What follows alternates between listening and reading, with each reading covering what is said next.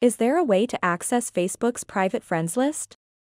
Hello everyone, and welcome back to another quick Facebook tutorial. So many of you guys have DM'd me asking if they can see or not, so I'm making this video to address all of your questions.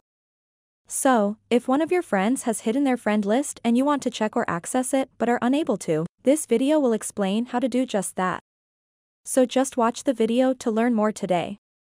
You'll know whether it's possible or not after seeing this video. So, without further ado, let's get started right away. First of all, open up your Facebook app over here.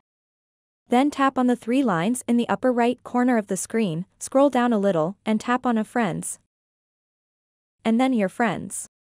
As you can see, this is my friend list.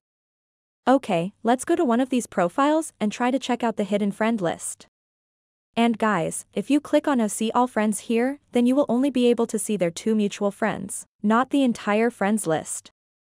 So the biggest issue here is that if you want to see the hidden friend list or their private friend list, then it is not possible.